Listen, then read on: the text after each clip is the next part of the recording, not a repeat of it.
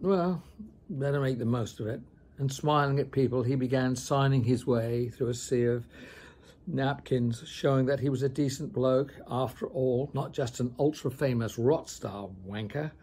All eyes were on him now, fascinated by his slow process, as if iPhones were raised when he stopped in front of another old lady who was handing him a greasy napkin to sign.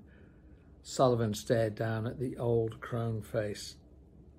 Pleased to meet you, he said. What's your name?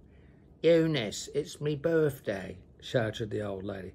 Oh, lovely, said Sullivan. How old are you? 106, the old lady croaked back. Can't I have your jacket? Well, of course, said Sullivan. It's your birthday. Here you go.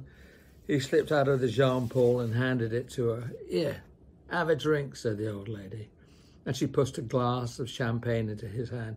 Get it down, you. Go on.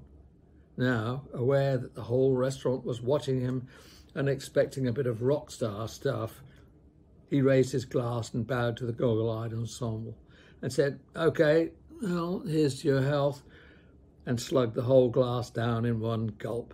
A small cheer went up around the restaurant. Seeing an opportunity, the restaurant management seized the moment and turned off the sea songs by Elgar, cranked up the speaker system and let rip with She's Everything, his latest hit single. And the entire place burst into applause. Now, stripped off his black leather jacket, which revealed he was wearing only a tawdry Lemmy's Motorhead t-shirt underneath, Sullivan continued inching his way through the tables in pure rock star agony.